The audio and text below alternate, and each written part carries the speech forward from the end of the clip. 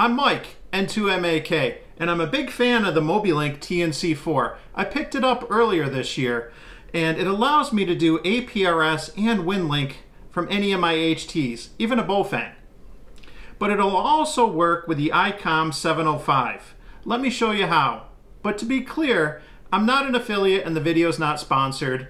All the equipment that I'm going to use in this video I purchased on my own.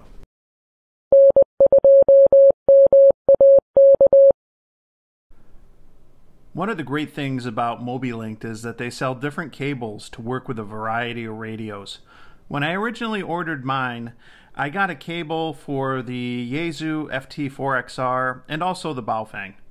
But I recently got the cable so that I could use it with my ICOM 705. If you go to their website, this is the one you'll want for the 705. Well, it doesn't say ICOM 705, it works for me. Before I purchased it, I did some research and others had success with the same cable too. It's really easy to connect. Just plug in the cable to the radio and TNC. Then power them both on.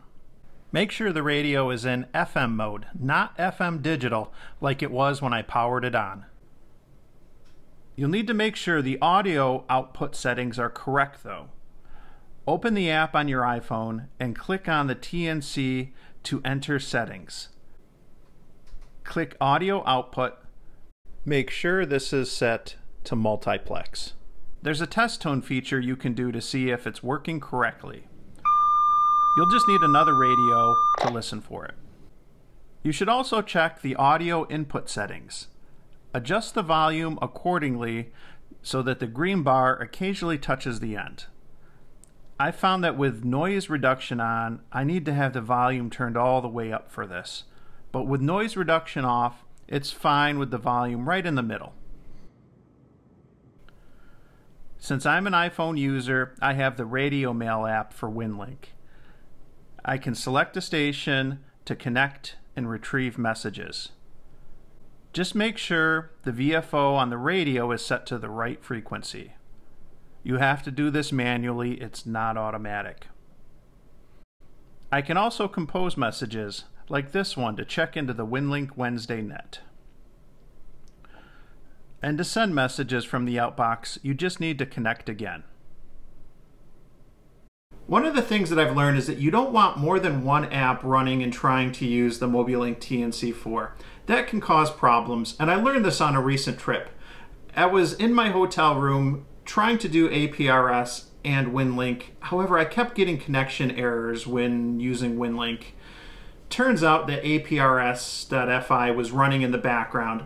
That was causing the problems. And while it was only a few short minutes of troubleshooting, it was still frustrating. Nonetheless, I'm glad that I learned.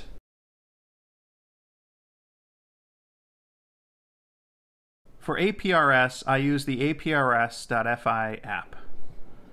I just need to spin the VFO over to the right frequency. Once I open the app, I'll start to beacon. I can also send messages and check into the APRS Thursday net. I hope you enjoyed this video and found it useful.